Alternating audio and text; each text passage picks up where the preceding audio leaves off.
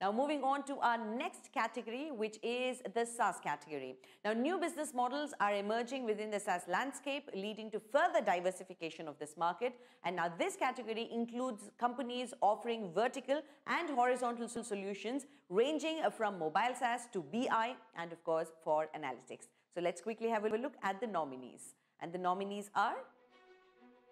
Congratulations to all the nominees. And I would like to once again invite Mr. Ramkumar Narayanan to please do the honors. So over to you, Ramkumar.